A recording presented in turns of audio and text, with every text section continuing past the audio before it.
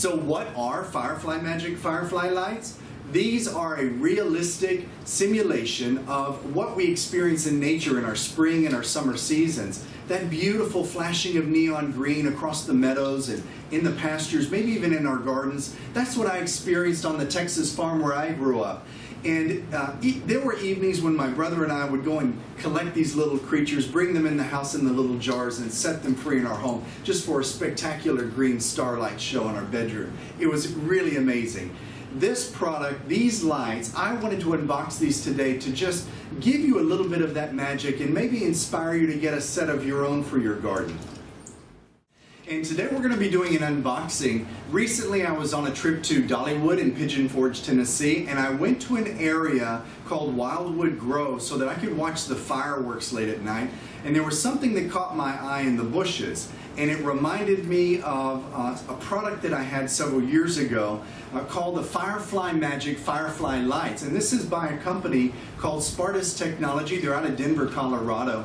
And I went over to the bushes, checked them out, and sure enough I could see these were the lights I had in my garden. So today we're going to be unboxing these Firefly Magic Firefly Lights that have just arrived. Wingardium Leviosa. And there we have it. So here we have the product that's come in the mail, and we're going to go ahead and begin unboxing the Firefly Magic Firefly Lights.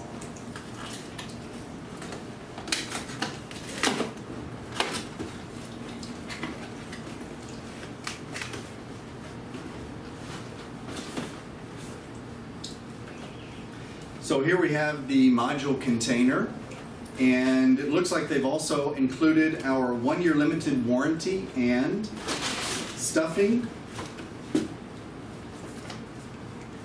sales receipt, invoicing, user manual. We have a really nice container for the module of lights. I'm super excited, you guys. So the packaging is actually quite sturdy.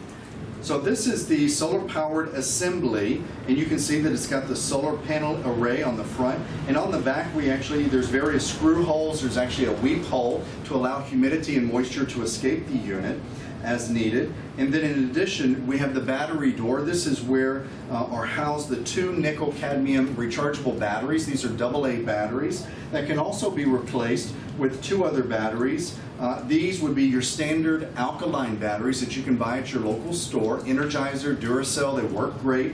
If you're going to be running the unit only on these standard batteries, these will last at a full run, meaning 24/7. These will last about 5 weeks, 4, 5, 6 weeks on average, before they burn out. That's how efficient this unit is. And so with these rechargeable batteries, these will last you probably a good year, maybe a little bit less depending on your environment. But you want to keep an eye on this unit when your lights begin to get dim on a regular basis at nighttime and they're not bright neon green. Maybe that's time to go ahead and purchase a new set of rechargeable batteries at your local hardware store. All right, so we also have a lighting system here, and it's actually covered by a little piece of rubber or silicone, and this allows you to turn the unit on, off, and also, what's very special, is actually you can set it to auto, and auto means that when the sun is out, it will actually recharge the unit here for 2 to 3 hours. When the sun goes down and the moon comes up, so it's nighttime, the unit will actually begin to power your lights. That's the cool feature of the auto function that you'll find on the new modules. Okay? With your solar-powered assembly and with all of the electronics that you have here, your lighting system and circuitry, these units are built to withstand extreme temperatures from 0 degrees Fahrenheit all the way up to 140 degrees Fahrenheit as well. So that's extremely cold and extremely hot. Now remember, cold temperatures, the icy conditions and snowy conditions, they will affect the plastic by causing it to become brittle over time. So you might want to consider during the winter months of bringing the unit in so that it's protected from the elements. Also, when we look into this unit, we see that we have a mounting stake. This is what you put into the ground or into your planter, wherever you're going to be placing this outside. And then in addition to that, see if my little fingers can pull this up. There's actually a riser pole. This riser pole, whoops, will go inside your mounting stake very easily, and this elevates the unit, which is going to be, let's see if we've got a, yes, here it is. We've actually got a coupling device, and this coupling device is used to connect to your solar-powered assembly.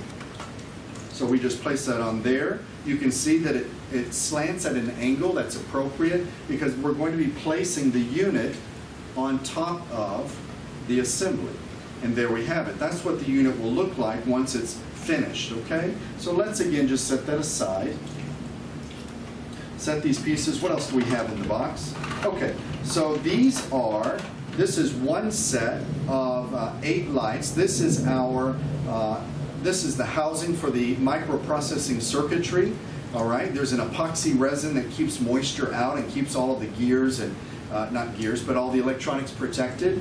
And these are your ultraviolet resistant cables that lead to these beautiful neon green LED lights. You see those?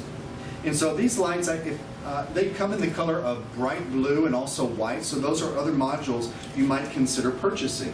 These are, the lengths of the cables run between 1 foot to 9 foot, and there are some models that you can purchase where you can link more than one set. So up to 10 sets can be linked together, and you can have almost 100 feet of Firefly Magic Lights in your garden. If you would like to hang your device, the solar paneled array, in your garden, we actually have a device here that you attach to the back of this and also to a structure in your garden, and you can hang this from that structure. As well, in order to attach the lights into your garden or onto a trellis, a structure, again, we have our quickie ties that are used to attach the lights into your garden. So there you have it, pretty straightforward. And next I'm going to be taking my unit out into my garden, and I'm going to show you how we attach that into the garden very smoothly, and we'll see what it looks like later.